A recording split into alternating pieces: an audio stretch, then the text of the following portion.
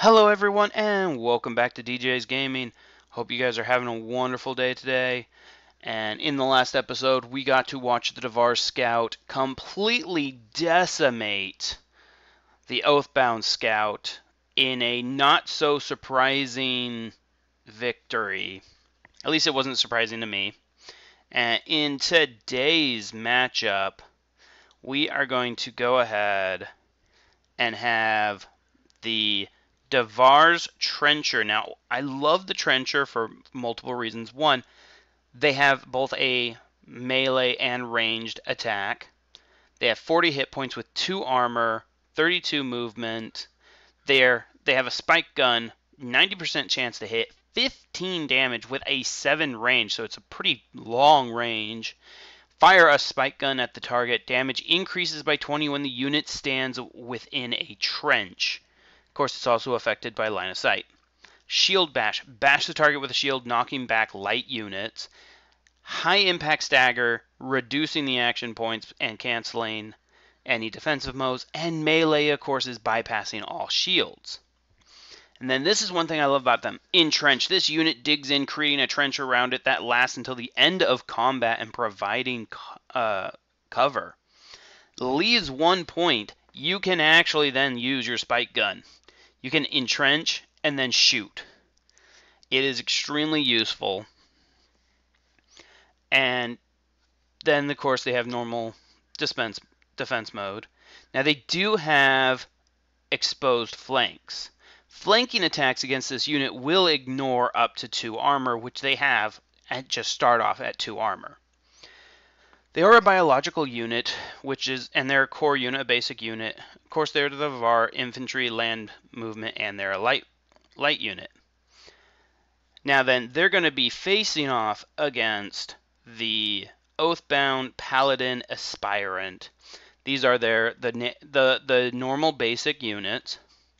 And they have the Void Pike. Strike an enemy with an arc-charged pike, which is a high-impact stagger unit. Reduces the action points, canceling out any defense mode. Of course, bypassing all shields for melee attack. Doing 18 damage. And then you got the Void Blast. Shoot a bolt of lightning at an enemy, and of course it is affected by line of sight rules. Then defense mode, shields up. Against all odds, this unit gains 5% evasion for each enemy within 2 hexes of itself. Again, the Oathbound, they are built to fight multiple people. And how they are trained.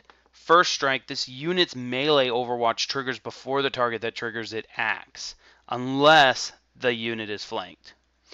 So they want to get surrounded, but they get some bad things to when they do get surrounded. They are a battle suit, so they are in a battle suit, but they are a biological core infantry land unit that is light. And we are going to have them face off against each other. Let's see who's going to win this one. It's going to be interesting because the Dvar can trench, which gives them fortifications, and that's a good trenching spot right up here. Getting up here would not be a bad idea. And then they can trench. And then let's defensive mode. Now the Dvar are built with the idea of keeping themselves, being the first, or letting the enemy come to them. That's kind of how the Dvar are built around is, we'll sit here and protect ourselves. You get to come to us. Now, I can move up here, shoot, and I'm flanking them, so now I'm actually doing some damage. And these guys can do some damage. And then what I would do as the Dvar, I would fall back. Again, force them to come to me.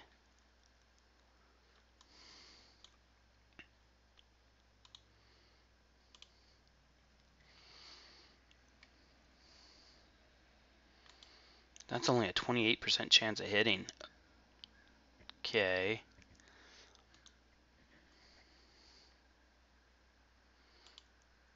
These guys have a 95. Oh, dang.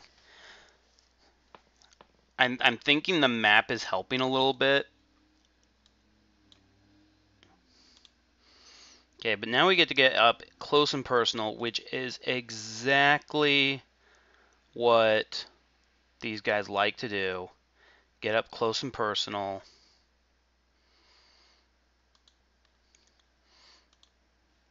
Now, they have Overwatch first, so yeah, dang. Oh, dang. I did a ton of damage. I took out over half their hit points in that match. But dang. I only took out half their hit points. Now, one of the things that you can do is you can upgrade the trench to actually heal your units. That is an upgrade, though, and because of the fact that it's an upgrade, we are not putting it in this setup. But as the Dvar, and I'll show you real quick, you can, I believe, yeah, it's this one right here. Yeah, this unit trenches becomes fortified trenches instead, ensuring that they can only be destroyed by abilities with Demolisher, and they heal any Dvar units inside them for 8 per turn. And of course it grants an extra +1 to armor. So, in all honesty, you can make that the tier 1 unit extremely overpowered with just this. But on their own, they were not able to take them. So, you're going to have to throw in some support unit or something with them when you're trying to take on the Oathbound. But yeah, that was a close, for a minute there I actually thought the Dvar was going to take that. Anyways, guys, thank you so much for watching. Don't forget to hit the subscribe button, and I will see you guys in the next episode.